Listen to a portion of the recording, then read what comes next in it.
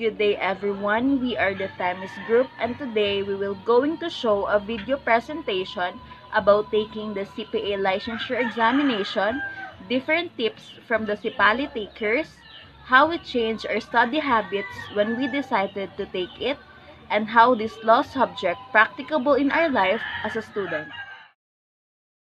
How is this Republic Act 3591 or the Philippine Deposit Insurance Corporation Law and Republic Act 1405 or the Secrecy of Bank Deposits practicable in your life as a student and as a future certified public accountant? So, these subjects will be practicable to my life as a student in a way of having adequate knowledge about the purposes of insurances, deposits, and as well as the exceptions of these acts. So, these acts require thorough understanding and familiarization, and this will be helpful in practicing my profession as a future certified public accountant because I will have advanced knowledge on the PDIC and secrecy of bank deposits. Aside from that, this will be beneficial in handling my future clients with concerns to legal issues about their deposits and insurances.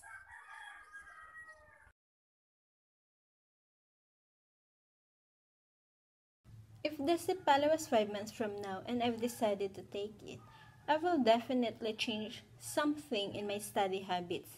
Like I will focus more on analyzing the topics and internalizing them deeply rather than trying to solve those just to pass the subject. And on my spare time, I will review the notes and lectures I had during my first and second years and recall what were the topics all about, what were the basic rules in those, and what did I learn from those. While doing this, I will take it seriously. Those are the things that I will change in preparation for CPALI, because taking that examination is already a step closer to my dream and an opportunity for me to become CPA and have a decent job.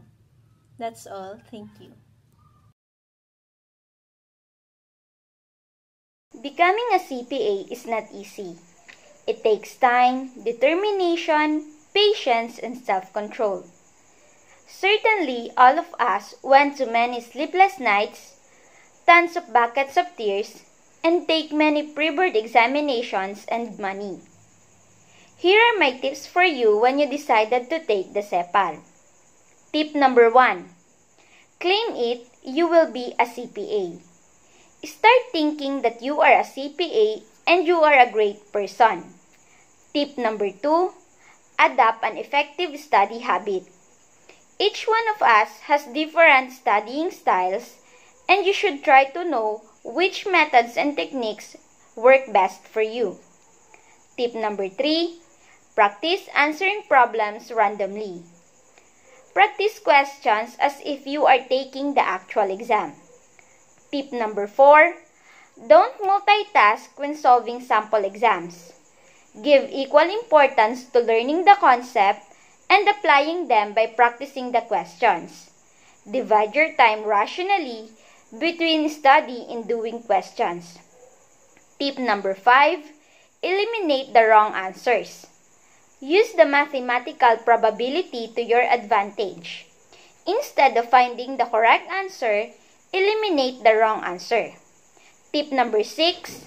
Master financial accounting. Learn from your mistakes. Update your notes and practice for mastery. And tip number 7. Always remember who you offer your success.